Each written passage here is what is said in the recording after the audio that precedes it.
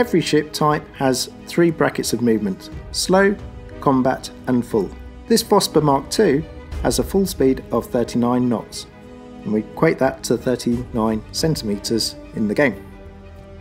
As we can see, this ship currently is moving at combat speed, which is 26 centimeters. I'm going to slow down by 1 speed to slow speed, which will leave me 13 centimeters of movement.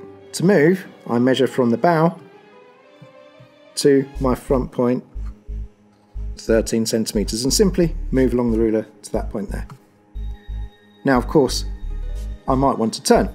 So turning on my Vosper is red 45 degrees, and to do that I'll place my marker next to my ship, I'll place my finger on the stern, and I'll pivot anywhere between where I was up to 45 degrees, and then to finish I'll place my wake marker underneath the ship to indicate its slow speed this turn.